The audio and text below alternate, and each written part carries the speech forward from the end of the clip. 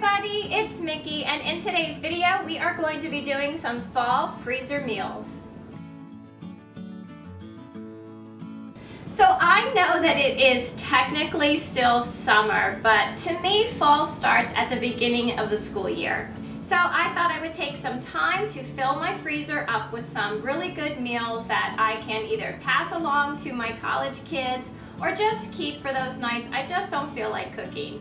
So today I'm going to be sharing with you about 5 recipes that are tried and true in my house, family favorites, and are really easy to make. 2 of those meals we start off in the crock pot, so this could not be any easier. So to get the party started, I'm going to have both of my crock pots going. In this crock pot, I am going to be making Hawaiian chicken. So I have about 3 pounds of boneless, skinless chicken breast. It's well seasoned with salt and pepper and Mrs. Dash. And to it, I'm going to add 2 red bell peppers, a medium-sized chopped onion, and about 4 cloves of garlic. And then I'm going to mix together a 12-ounce bottle of chili sauce, 1/3 cup of brown sugar, and at least 2 small cans of crushed pineapple. All the recipes that I'm going to do today are going to be in the information bar below.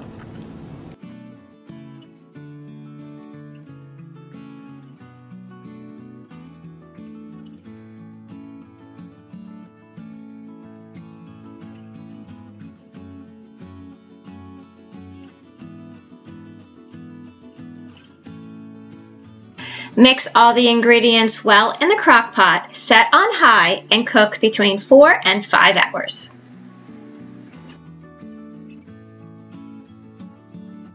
So in this second crock pot, we are going to be making some chicken chili, and inside I just have about 2 pounds of boneless chicken breast, seasoned with salt, pepper, garlic powder, and Mrs. Dash. And to this, I am going to add about 3 cloves of crushed garlic and 1 chopped onion. Next, add 2 14-ounce cans of chicken broth, 1 14-ounce can of corn, 1 can of green chilies, some chili powder, cumin, red pepper, oregano, and cilantro. Mix it all together, set it on high, and cook for 4 hours. To plan a freezer meal cooking day, go through all your recipes and pick those meals that are similar with their ingredients so that you can do all the chopping at once and be able to purchase larger sizes of ingredients to save yourself a little bit of money. Today's recipes are mostly chicken based, so I was able to purchase a larger quantity at a better price to save some money. So next up, we are going to be making ravioli lasagna. To make the sauce, we are starting out with browning some sweet Italian sausage. I always get asked about this chop turner that I use when I brown meat, so I'm going to leave a link down below to my Amazon page where you will find this and many of my other favorite kitchen products under the My Bashful Life kitchen. To this, we are adding some finely minced onion, zucchini, and green pepper. I like to use a small Cuisinart to do this. It really helps the veggies melt into the sauce. I add about 1/4 cup of white wine and a 28-ounce can of tomato puree and a 28-ounce can of tomato sauce. Or you can also just add a large jar of store-bought spaghetti sauce. To finish up the sauce, I add a few shakes of Worcestershire sauce, some dried parsley, oregano, basil, red pepper flakes, a little bit of sugar, garlic powder, and some Romano cheese. Let the sauce cook for about a ½ hour and cool a bit before you start to assemble.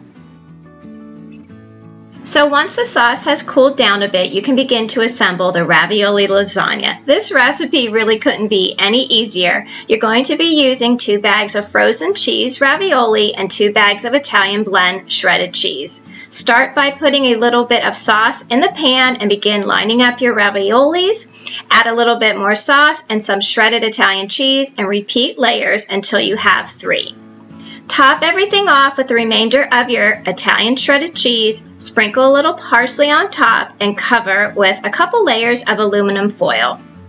Spray the first layer of aluminum foil with some non-stick cooking spray to keep the casserole from sticking during baking. At this point, you can put both trays right into the freezer, or you can bake at 375 for about 35 or 40 minutes. So back to our Hawaiian chicken. It has been about 4.5 hours, and we are going to remove the chicken from the crock pot to shred, but first we're going to add a slurry of 1 tablespoon of cornstarch to 1 tablespoon of water. Mix it all up and pour it back in the crock pot. This is going to help the sauce thicken up a bit. Once the chicken is all shredded, put it all back in the crock pot and cook for another 20 minutes on high, and then it is done. This meal is really great served over rice and some broccoli.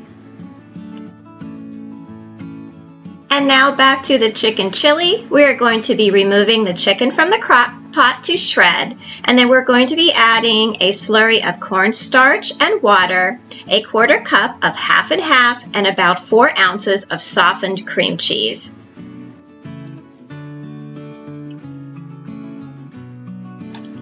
Mix everything really well and add back the shredded chicken and cook for about another 20 minutes. This chili is excellent with a little bit of sour cream and guacamole and a side of tortilla chips. Next, we are going to be making creamy spinach and chicken casserole. What you will need is frozen spinach, penne pasta, sour cream, half and half, ranch mix, Italian shredded cheese, cream cheese, salt, pepper, and garlic powder, and some shredded chicken. Start by boiling your pasta according to package directions. Then in a large bowl, what you're going to add is about a cup of sour cream, 4 ounces of cream cheese, 1/4 cup of half and half, the ranch dressing, and about 7 or so ounces of the frozen thawed spinach. Mix that all up really well. Now you're going to add your shredded chicken and about 3/4 of your penne pasta, and about a cup of shredded cheese. Season with salt and pepper and a little bit of garlic powder, then transfer into your prepared tins. Top each with some shredded Italian cheese, cover with a couple layers of aluminum foil, and these are ready to go right into the freezer, or you can put in the oven at 375 for 35 to 40 minutes.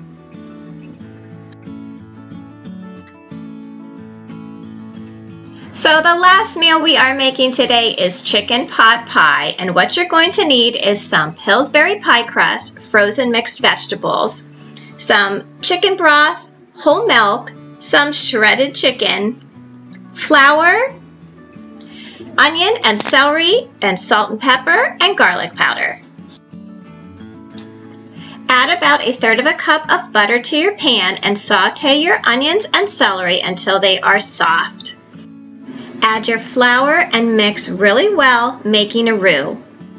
Cook for about another minute and then slowly add your chicken broth and milk. Once this has thickened up, you can add your shredded chicken, frozen mixed vegetables, and season with salt, pepper, and garlic powder.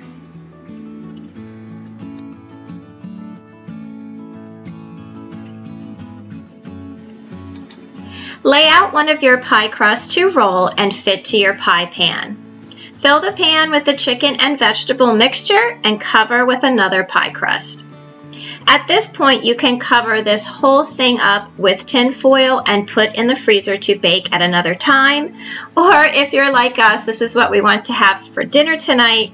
So I brushed the top with a little beaten egg and made several slits, and I'm going to bake it in a 375-degree oven for 45 minutes. So I wanted to give you a quick look here in the end of what my kitchen looks like after a day of freezer cooking. You know, I try to clean as I go, but obviously something fell apart towards the end.